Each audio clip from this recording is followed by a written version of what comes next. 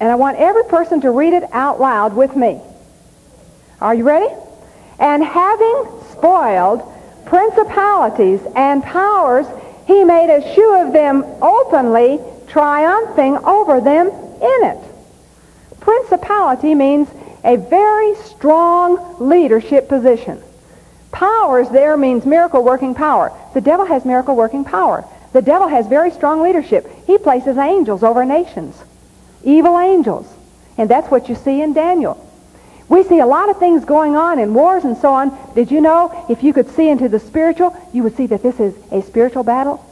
We're not wrestling with flesh and blood. What are we wrestling with? Principalities and powers and rulers of darkness, wickedness in high places. Now, what do? We begin to pray and intercede and use the name of Jesus. And I tell you, I looked up here, spoil principalities and powers. And do you know what spoil is? It is a Greek word which means to strip the clothes off from another. Do you know that Jesus stripped the armor off Satan? He stripped him. His principality has been one of his big things, his warfare things. His miracle-working power has been one of his big things. And Jesus said, I've stripped him. Now when he gets out of order, you just bind him. He said, you bind him. You bind him. Don't let him do that. That binding is a very, very strong thing. Bind him, and he can't do it. Okay? Then I want you to look at another scripture that goes right along with this. And I want you to look at at 1 Chronicles 26:27. 1 Chronicles 26:27. So I want us all to look, and I want us to go to the Old Testament. Now, in the Old Testament, when they began to take spoil, they did something specifically with it. They took it belonged to them, but they said a part of it belongs to God because he gave us the victory. 1 Chronicles 26:27. And they divided their spoil. They did something very specific with it. Okay? Now, look at verse 27. Every person read it out loud. I think it'd be good for you to read it out loud. Out of the spoils won in battles did they dedicate to maintain the house of the Lord. Ha ha ha ha. They said, we got all this wealth and all this gold. We won the battle. And so we're dedicating a portion of this for God's house. Now I want you to go back to the Egyptians. We said the Israelites spoiled the Egyptians, correct? The Israelites spoiled the Egyptians. They walked out with their wealth, their gold, their silver, their linen. I mean, if you study anything about Egypt and you see the pictures of all the things in their museums and you go to museums and see the wealth they had, if the Israelites spoiled them, they really had it. Now see, you see that big, who is the one that they have show his, King Tut, Tutankhamun. They say that that's a small tomb, that he died as a young boy. So that's nothing compared to a pharaoh who ruled for years and what he had. Said we've never unearthed a tomb that was complete of a big name pharaoh. Now if you study and you see what King Tut had, it's absolutely beyond what you can imagine. You know, they have these gold, what do you call the thing you put the mummy in? What? Sarcophagus. Do you know that they have 4 layers, I think? My husband would really correct me if he's in here. I'm glad he's not here. I think they have 4 layers of those things. One fits in another, fits in another, fits in another. And it's all gold, honey. It's heavy gold. Then it has all of this wealth on it. Do you know, even on the mummy's hands, it had like gold thimbles. And all this extreme wealth that the body was draped in. Not counting these heavy gold things. Then when you come out of that, then everything that he's going to need in the next life is gold. They even have, I don't know how many beds we saw that he had. It was wood with gold inlay and stone inlay. Then they have one, it looks like a small garage inside of a bigger garage, inside of a bigger garage, inside of a bigger garage. And all of that has gold on it. It has chariots covered with what? Gold. And that's a small one. Now remember, it said the Israelites spoiled the Egyptians. I don't think Tut was a drop in the bucket compared to what the Israelites took out of there. And what did they use it for? Part of it. What did they use it for? To build what? The tabernacle. They built the tabernacle with it. Where do you think they got all of that linen? They had a drape that went around the whole thing that was pure white linen. Where did they get it? The Egyptians are famous for linen. They got it from the Egyptians. They knew God knew they'd need a lot of linen for the tabernacle, so probably the Egyptians just gave them bolt after bolt after bolt after linen. Of linen. Can't you imagine the Israelites saying, what are we going to do with all this linen? It'll clothe us for centuries. Well, it's for the tabernacle. And the wealth of the wicked was laid up for the righteous. Ha, ha, ha. I always think that's funny. I always think that's funny. Okay, now I want you to turn to Hebrews 10:34. Hebrews 10:34. In Hebrews 10:34, God begins to talk to us about the spoiling of ourselves. Paul, and I think it's Paul it's referring to here, there's a lot of discussion about who wrote Hebrews. I think Paul did. Some people think Priscilla did. Oh, she did. She's really going to be in trouble with the Baptists, because she's a woman speaking, and she had no business doing that, did she?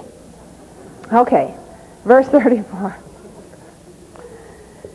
For ye had compassion of me and my bonds, and took joyfully the spoiling of your goods, knowing in yourselves that you have in heaven a better and an enduring substance.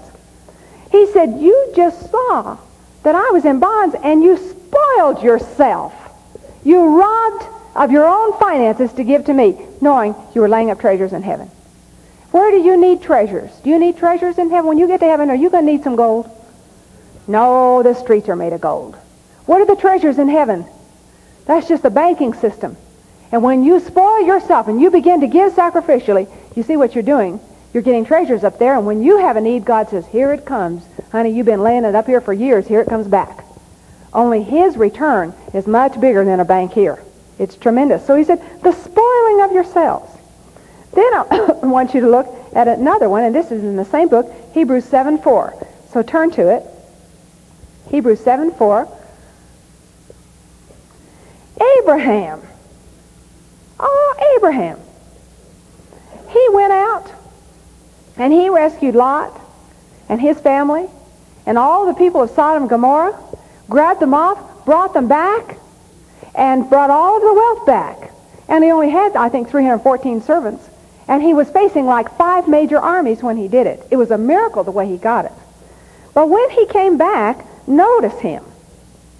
It says, and I'm reading from Hebrews 7:4, now consider how great this man was, to whom even the patriarch Abraham gave the 10th of the what? Spoils. This is Melchizedek. When Abraham got back, it said Melchizedek came and met him. He was the king of Salem. And it said that Abraham said, see all this wealth I brought back? He said, I'm going to give you 10% of it. And he gave 10% of it. People say, tithing is just the law. Honey, tithing is before the law. Abraham tithed, and he's before the law. People say, well, Jesus doesn't teach tithing. Yes, he does. Matthew 23:23, he teaches tithing. In Hebrews, there is tithing. People say, well, I don't believe we should tithe there. I hear some of the teaching on the radio. That is wrong. This is Bible all the way. It's new, old, all the way through. And now I think this is funny. When the king of Sodom came to Abraham after this, he was so grateful that Abraham had rescued all of them. He said, Abraham, he said, you keep all of the goods, and I will just take the people.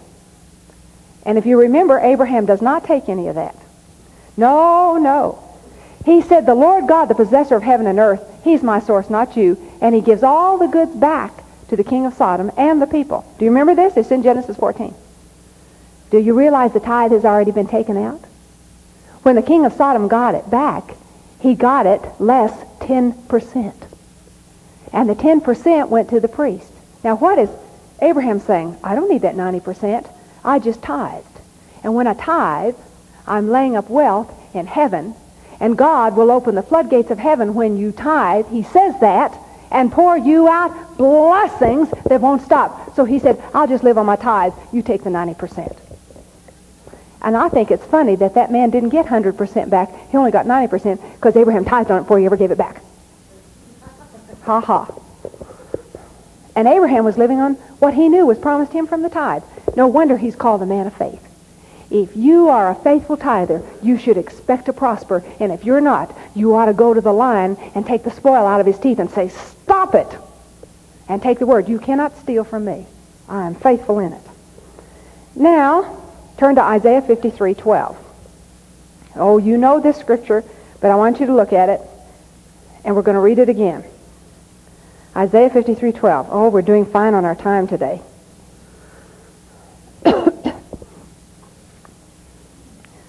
Isaiah 53:12. See, sometimes I think we're laying down and letting the devil steal from us, and we're not taking what belongs to us. Or maybe he isn't just stealing from us, we never knew we had it to start with. You know, he's been stealing, but we didn't know it, and we just let him walk off with things he shouldn't be having. Now, every person read this out loud with me. Everyone. Therefore will I divide him a portion with the great, and he shall divide with the strong, because he hath poured out his soul unto death, and he was numbered with the transgressors, and he bare the sin of many, and made intercession for the transgressors. Now Jesus spoiled principalities and powers. Is that true? He stripped their clothes off. The devil's naked. Ha ha. And then he said he divided that spoil. The spoil that the devil took, he divided it with whom? Every Christian? Come on, what does it say? The strong. The strong. How do you get strong in God? By the Word, because it's faith that pleases God. So when people begin to grow in the Word, taking hold of the Word, living in the Word, what begins to happen to them? They begin to be what? Strong in faith, and they begin to claim that spoil. But people who are weak in faith do not claim the spoil. There is a scripture, I have not understood it. It has bothered me. And it's over there where Jesus is talking. Well, turn to it. It's Matthew 11:12. I think I understand it now. Turn to Matthew 11:12.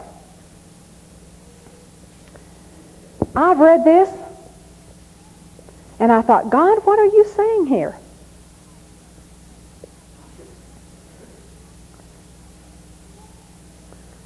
It talks about violence. And I mean, it's really violence in the Greek. It means to get wild. Okay? Verse 12. And from the days of John the Baptist until now, the kingdom of heaven suffereth violence. And the violent take it by what? Force. Do you know what you're going to have to do? You're going to have to get mean to the devil. You're going to have to say, hey, stop this. You want me to get violent about it? And you're going to have to stand and violently oppose the devil with the word. It said he divided the spoil with whom? Say it. I want you to say, I'm strong because I feed on the word. And some of you are saying it and you don't do it. So you're calling things that are not as though they are. And you're going to change. I did it on purpose to trap you. You said it, now you're caught. Sneaky, huh? He divides the spoil with people who are strong in faith. See, I used to say, oh, God, you just pet Kenneth Copeland. He's your pet. He's just your pet. He's always doing things that I want to do. He's a pet. God said, no, he's not a pet. He's just strong in faith. You get stronger, you can have the same thing. Did you hear the story about Kenneth Copeland and the $1 million? Oh. Some man called him up, this has been several years ago, and he said, I read your book, and I was so encouraged about prosperity. He said that I gave $1 million to another ministry.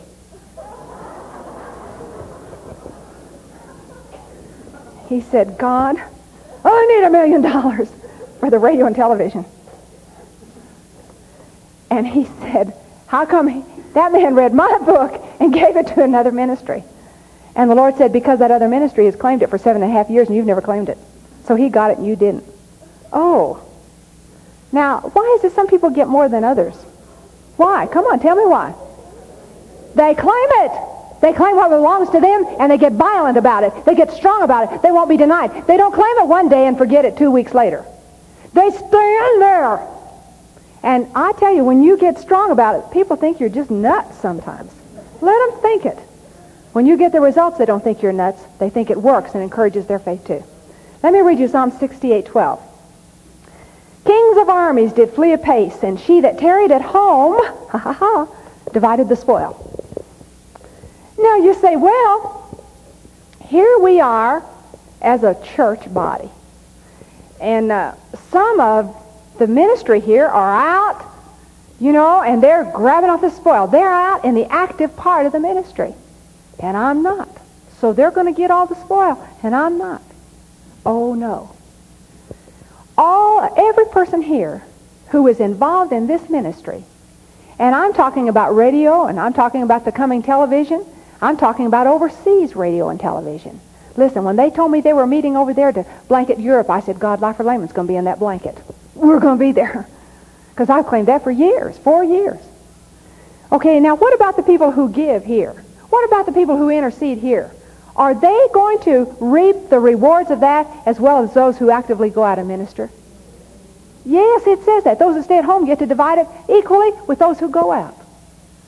David said, he set up this a law, and the Bible says it's a law forever.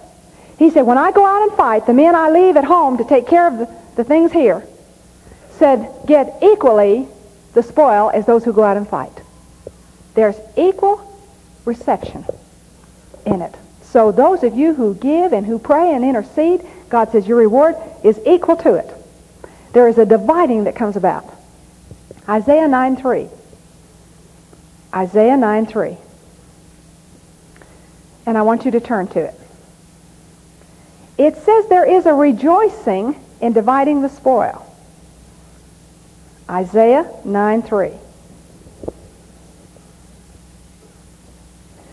What is it when somebody comes back and gives you a positive report of something that has happened that you prayed about and you gave to, and you were not out in the active part, but you rejoice with them?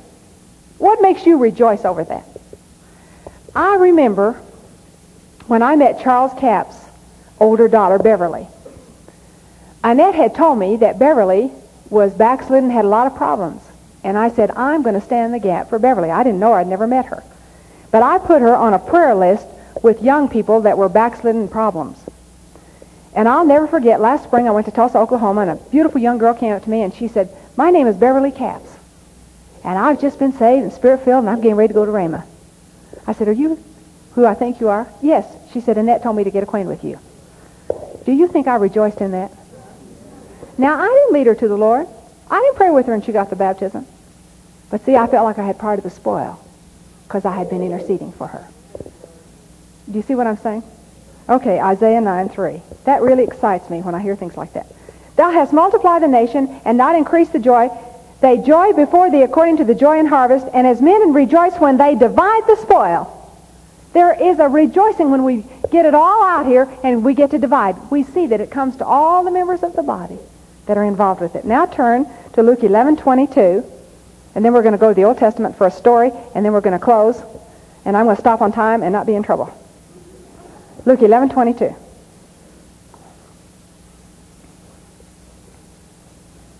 Luke 11.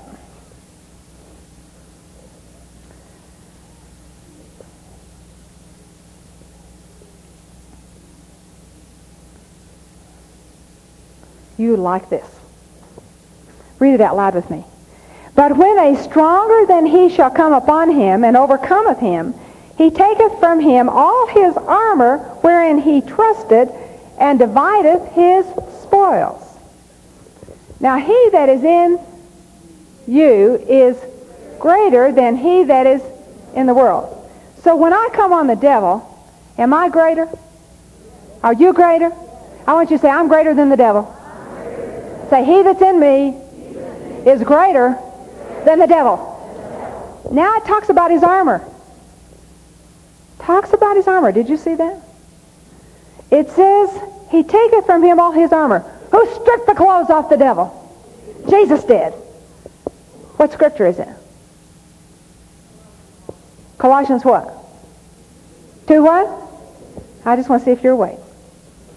He stripped his clothes off, and then what does he do? He divides the spoil. All the spoil the devil ever took is to be divided among us because we stand in Jesus. He stripped his armor. We're supposed to have it all. Now, let's see what we do in a battle. You know, you say, well, all this theory is fine, Marilyn, but what about when you're really in it? How do you react? And I want you to turn to 2 Chronicles 20. 2 Chronicles 20. And I think a lot of people criticize me for teaching the Old Testament. Did you know that? I hear it. There was a pastor in Philadelphia, and he said, you're an Old Testament teacher. I said, I am not. He said, yes, you are. I said, no, I'm not. I said, I teach both. Because I use new and old and new and old. I think they go back and forth. The Bible says the Old Testament was set for our examples. So I use the stories of the old to bear out the doctrine of the new, to show how it works together, and people can identify the story. He said, Marilyn, why don't you just shut up and admit it? You're an Old Testament teacher. I said, I am not. I'm not going to admit what I'm not. So I haven't seen him for about a year and a half, and he talked to Marlene the other day, and I'm going to be going into his church in 81. He said, tell Marilyn I still believe she's an Old Testament teacher. And when I get there, I'll get him. Okay, 2 Chronicles 20. Now, in this chapter, we won't read the whole thing. There are some countries that come against Israel, Moab and Ammon. That would be modern-day Jordan. Edom is involved too. And it's a very serious time for the nation, with all of these people gathering together against Israel. And the king of Israel is Jehoshaphat. And he's a good king. And I want you to look at verse 3. When he heard about this attack coming, see, the devil's coming to steal from him. Try and steal Jerusalem. Try and steal the temple. Try and steal the wealth. Try and steal their peace. It said he was afraid. I guess I like to see in the Bible where other people got afraid too. Because, you know, sometimes when I feel fear rise up, then the devil tries to condemn me over that. I don't think it's a sin to be fearful. I think it's a sin to stay fearful. And I like it where it says he was afraid too, because I get afraid. Sometimes I think, ooh, Jehoshaphat feared. But now watch what he did out of his fear. He set himself to seek the Lord. Now that's setting yourself not to fall apart. Correct? He set himself to seek the Lord, and he proclaimed a fast for whom? The whole area. He said, we're going to fast, we're going to seek the Lord. And Judah gathered themselves together to ask help of the Lord. Even out of all the city of Judah, they came to seek the Lord. That's good. Now I came in, and they began to pray. And when you read Jehoshaphat's prayer, he praised the word. He said, God, you promised us you'd take care of us. So when the devil attacks you to steal from you, what should you stand on? The word. And you should set yourself to pray. And it is not wrong to ask others to pray with you and to stand with you in faith. Get them. Say, hey, I need you to stand with me.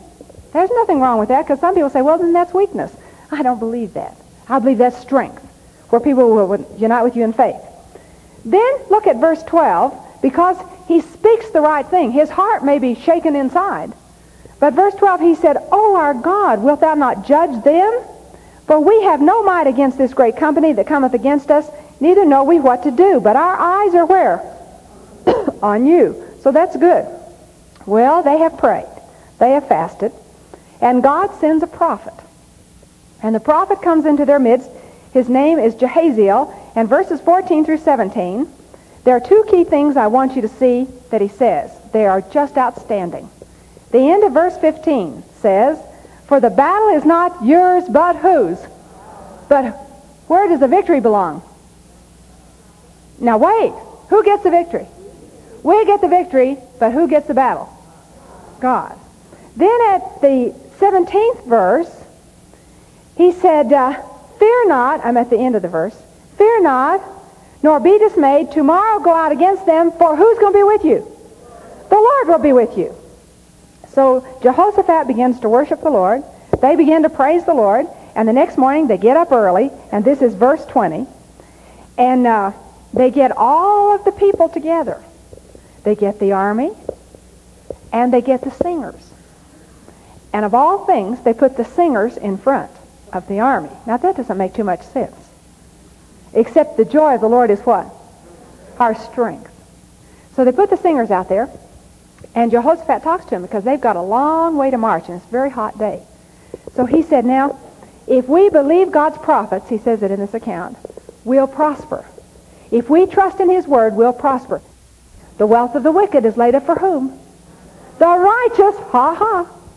They got the spoil. And they came back, and the Bible tells us they stopped at a place called Baraka, which means blessed. When you get the devil's spoil, you're in a blessed place. And it said they went back and they praised the Lord. Is the devil trying to steal from you? Well, honey, if you're afraid, set your face to seek the Lord. Begin to take hold of the word and say, it is written, and get others agreeing with you.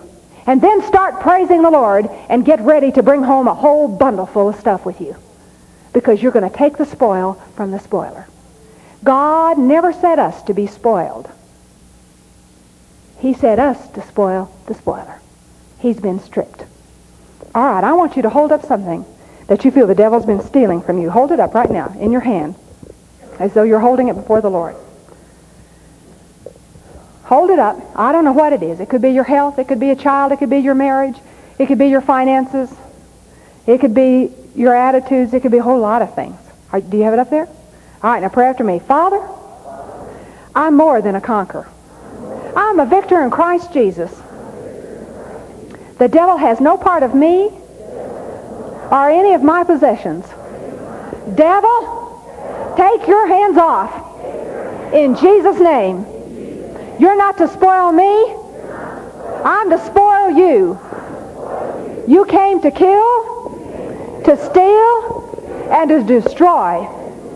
But I bind you in Jesus' name. Now you loose what belongs to me. And I thank you, Father. I rejoice in you, Father, that I have life. I have it in abundances, because that's God's promise to me. Amen. Praise the Lord.